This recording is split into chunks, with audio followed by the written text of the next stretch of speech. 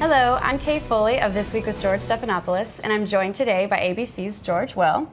And since we believe all politics is social here, we're putting some of your Facebook questions to George. Thank you for joining us. Glad to. We'll just dive right in with Daniel Hogan's question. When did you first realize that you were smarter than all of the people around you?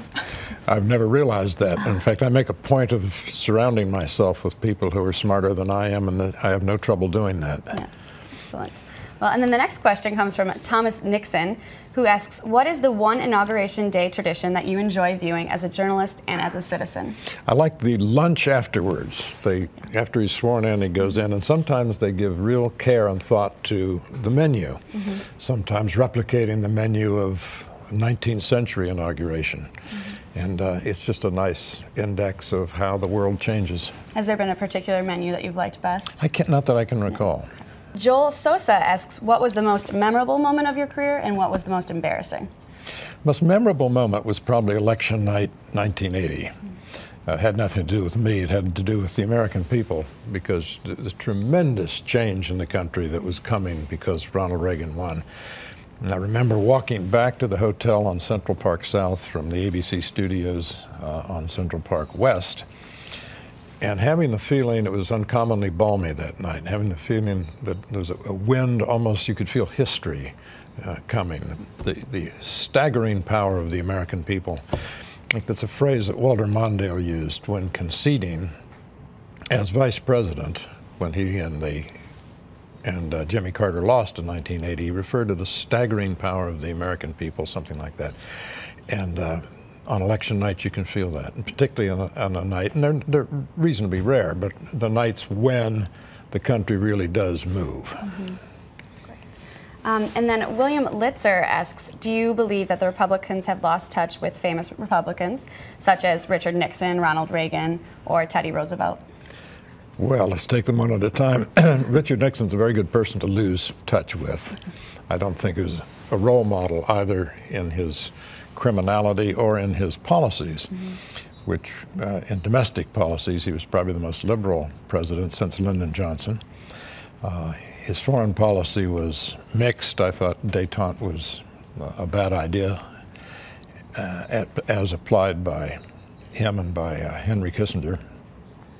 And with regard to Ronald Reagan, who I greatly admired and was a friend, that was 30-some years ago, and it's time for Republicans to understand that the issues confronting the country are very different. As Ronald Reagan, were he here, would be the first to acknowledge. So I think losing touch with famous Republicans is probably a good idea. And do you think, or what is the single most important thing the Republican Party should do to rehabilitate themselves moving towards the midterms in the 2016 presidential race? Well, what will help the Republicans most are events. If Republicans are correct, and I think they largely are, about the arithmetic of our public finances, arithmetic is going to vindicate the Republicans' point of view. Critics of Paul Ryan, for example, say Paul Ryan would end Medicare as we know it. Arithmetic is going to end Medicare as we know it. It's just a matter of time, and everyone, I think, realizes that. So first of all, Republicans have to wait on events to begin to vindicate their prophecies.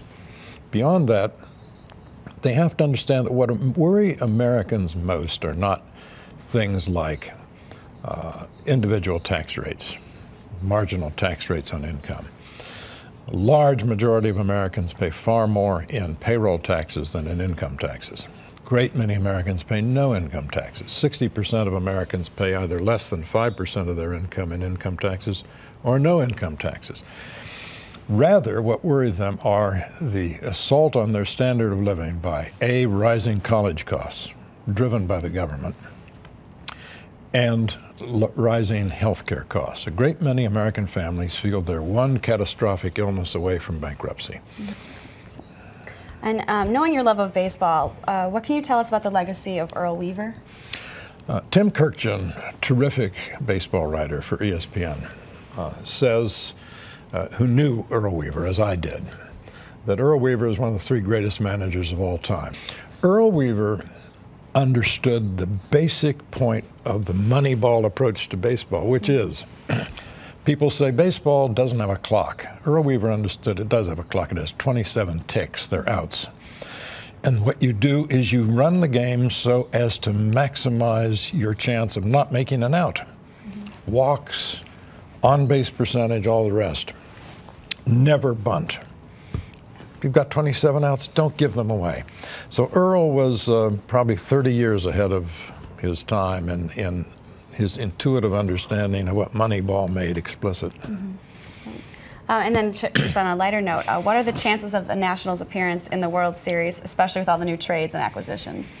Well, particularly with the new trades and acquisitions and re-signing LaRoche, great first baseman, who was probably their most valuable player last year. The Nationals are, on paper, the best team in the National League. Unfortunately, they don't play the game on paper. They play it on grass and dirt. But even there, the Nationals should be even better than last year. They'll play in October. Well, we'll see. Excellent. Well, thank you so much for taking the time to talk to us today, and thank you to everyone who submitted questions. Be sure to follow us on Twitter at ThisWeekABC and like us on Facebook at facebook.com/ThisWeekABC.